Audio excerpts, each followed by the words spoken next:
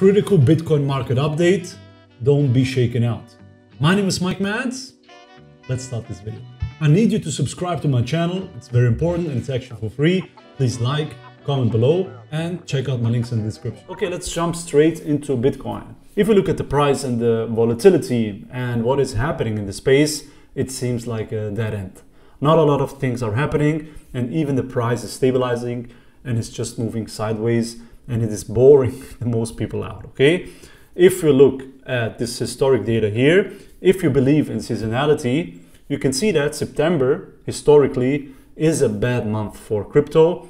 And now that we're in October, usually October yields a positive gain for Bitcoin. So if history is any indication, this should be at least a somewhat positive month.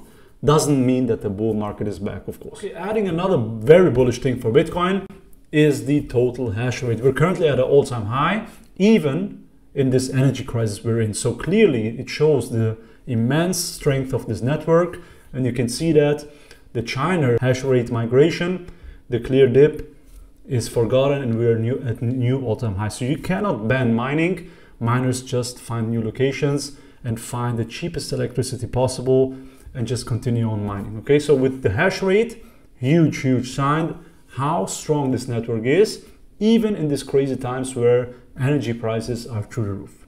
That being said, even if October and the next month are not going to yield a positive return, there is one single thing you should be focusing on, and that should be the only thing you should be focusing on, because clearly in the background, which we will cover shortly, things are happening and signs are showing up that new money is actually finally giving up, okay? And for you, the most important thing should be to survive the market and not to get washed out, okay? Because usually, if history is any indication, people who stick around in bear markets will yield the most benefits in the next bull market. So it's not easy. No one said it's easy. The market gives and takes. So it's just the cyclical nature of this asset and the cyclical nature of any market. And currently we're just in a brutal bear market, and your main focus and main mission should be not to get washed out and not to be selling your rare, limited, scarce Bitcoin to big corporations, which I will show you which ones they are. Talk about what's happening in the background. Okay, with the help of on-chain data and with the help of Edris, huge shout out to you, Edris from TradingView. If you look at the chart here, it's a spent output H-bands. It's an on-chain analytic tool, and basically it's showing that holders who have entered the market 2021 with the price level above 30,000 are selling at a 50% loss. Okay, that's usually, of course, unfortunate for them. I hope you're not part of them. However, on the flip side, small positive is that those type of capitulations